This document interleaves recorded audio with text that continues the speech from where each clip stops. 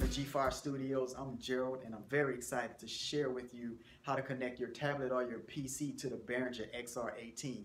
Now we're going to do this in two ways. The first way is I'm going to show you how to connect to the mixer using its built-in Wi-Fi, and the second way I'm going to show you is with an external router. So the Behringer XR18 in my case is housed right inside of the Krackin. If you want to know more about that, just check out the link in the description below. And we're going to also use a MacBook Pro, iPad mini, and to have an audio source, I have an iPhone here with DJ2 on it. So let's get everything all set up. Don't this hit make my people wanna jump? Don't this hit make my people wanna jump? Don't this hit make my people wanna jump? Don't this hit make my people wanna jump? Don't this hit make my people wanna jump? Don't this hit make my people wanna jump? Don't this hit make my people wanna jump? Okay everybody, before we get started, I just want to let you guys know what I'm working with. I have a MacBook Pro that I'm going to connect to the XR mixer with, as well as an iPad mini. And of course, in the Krackin, we have the XR mixer. Now, if you want to learn more about this amazing box that I call the Krackin, I'll put a link to that video in the comment section below and you can go and check it out. The other thing I have here is an iPhone with DJ2 and auto mix, so that way once we connect these two devices to the mixer, I'll have an audio source to verify the connection with, and you can see the metering and stuff like that. So without further ado, let's go ahead and hook everything up.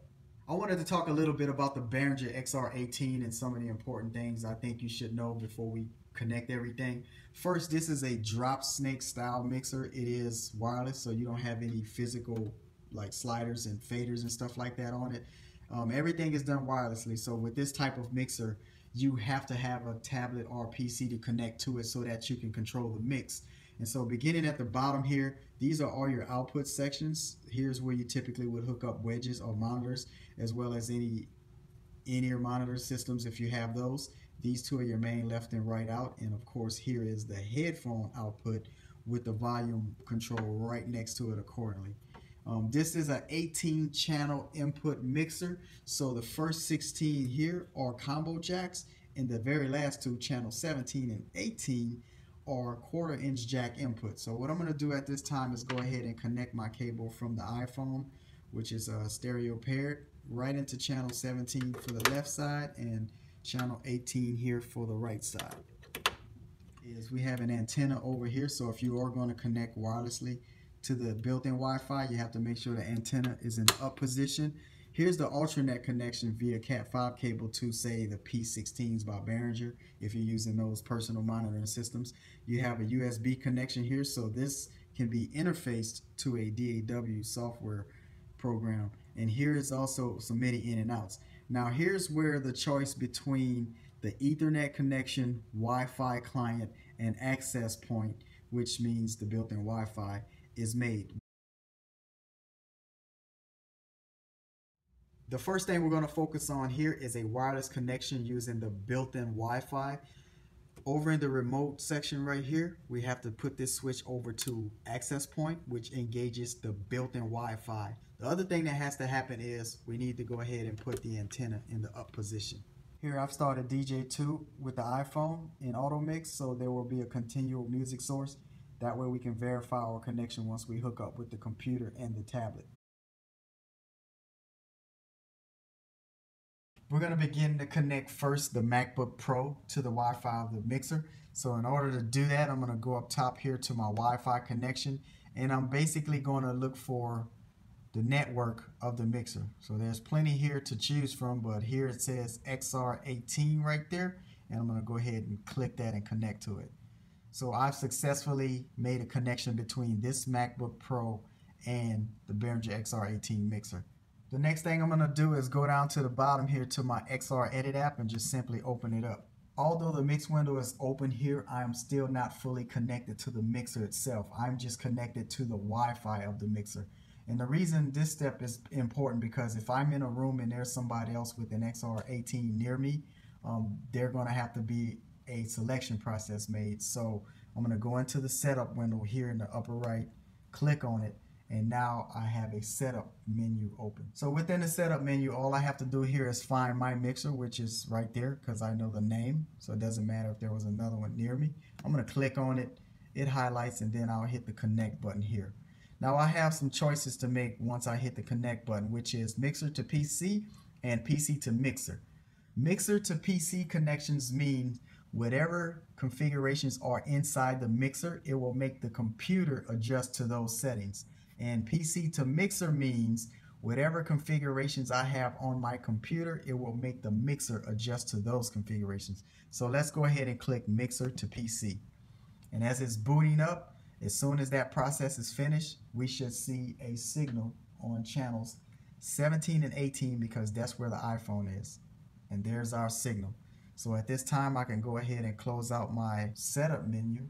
And there we are, hooked up to the Behringer XR18 via built-in Wi-Fi.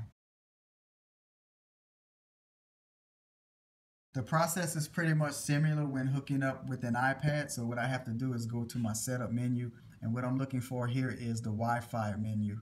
Currently, I'm hooked up to a Wi-Fi at home, and I'm going to find the XR18 network right there and connect to it. And there it is, indicated by the check. So this window is no longer needed. The next thing I'm going to do is open up the XAIR app right there.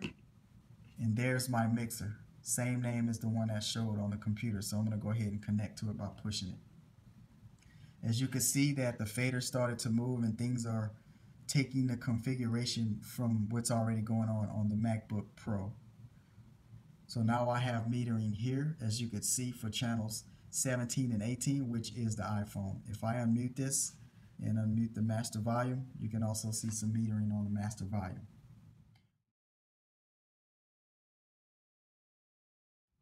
So with the MacBook Pro and the iPad side by side, I'm going to go ahead on the MacBook and move the fader for the iPhone.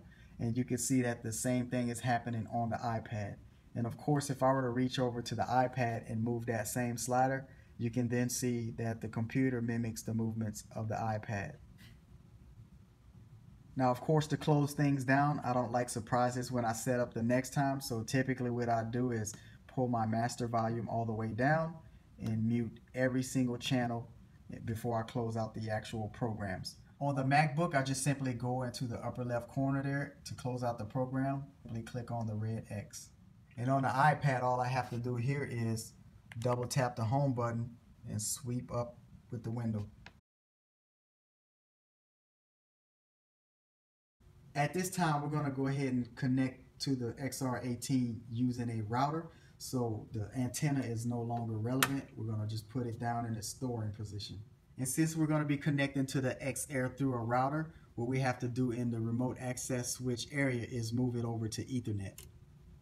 And then of course, in this port is where we're going to hook a Cat5 cable up that's connected from here to a router. Okay, so here's a wireless router, and the purpose of this router is to be able to go through it to connect more securely to the Behringer XR18 mixer there.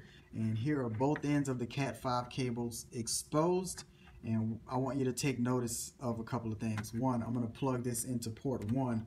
Now anytime you are connecting your mixer to the router, don't connect in where it says internet, but use any of the other out ports right there. So now that we have this connected, you'll see that there's no indication on the activity light right there.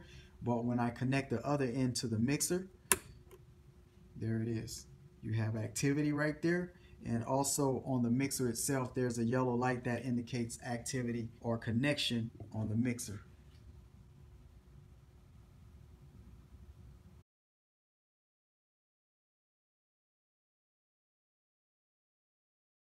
So currently in the MacBook and in the iPad, we are connected to the Wi-Fi of the XR18 directly. And what we're going to do here is find the router, which is right there. Now all I have to do is repeat the process of opening up the XAIR Edit app on the MacBook Pro. We again have to go into the setup portion of this. So there it is right there. We find our mixer, connect to it, and it is now highlighted. We hit the connect button, and we're going to connect mixer to PC. So everything here is booted up and we have a connection now. So what I'm going to do at this time is go ahead and resize my window, and here we go. So there you see metering on channel 17 and 18, which is our iPhone there. I'm going to unmute it. I'm going to also unmute the master volume and begin to turn it up. And now we have metering also indicated on our master volume.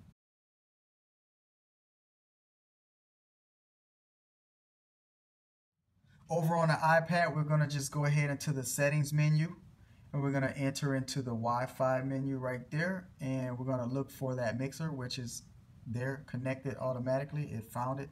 So we just verified that it was connected, and we're done with the settings. Now we're going to open up the XAIR app. So there it is. And as soon as I see my mixer there, I'm going to connect to it. There it is. And of course, we're going to scroll over so we can see the metering for the phone. So at this time, we are successfully connected to the XAIR mixer through the router. Now, all we have to do here to verify that both devices are in sync through the router there is just to move any slider, any fader, and you can see that they are both happening simultaneously. And if I were to move on to the iPad, you can see the same difference happening on the MacBook. Now again, to close this out, I like to mute things and of course turn down the master volume so there's no surprises next time I connect.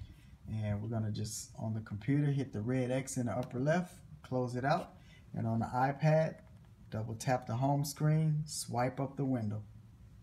There it is, party people. We have just went through the connection process with the MacBook Pro and iPad mini to connect to the Behringer XR18 with its built-in Wi-Fi or through a router for a more secure connection. If you guys have any comments or questions, please leave them in the comment section below. Don't forget to hit that like button if you like this video and subscribe to our channel so that you'll be notified when we post more content.